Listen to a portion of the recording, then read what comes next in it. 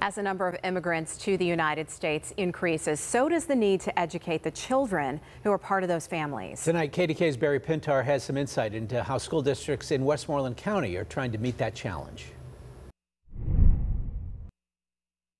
It is mid-afternoon here at Burrell High School in the Burrell School District in Westmoreland County. There are 17 school districts in Westmoreland County. Their job, of course, to teach any student that shows up throughout the year. That is, any student, whether they speak English or not. A group of students entering Burrell High School in Westmoreland County, here to learn. More and more of the students in Westmoreland County classrooms, though, are what's called English language learners, the latest terminology for students who need to learn English as well as the typical subjects of the day.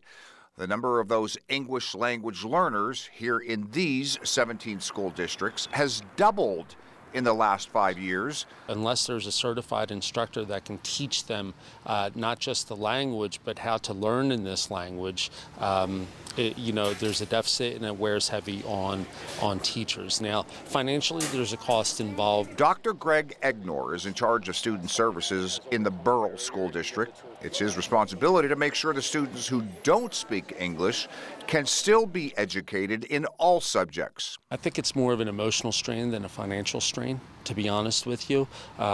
Any educator is going to have a soft spot for a child that's in a classroom that needs help.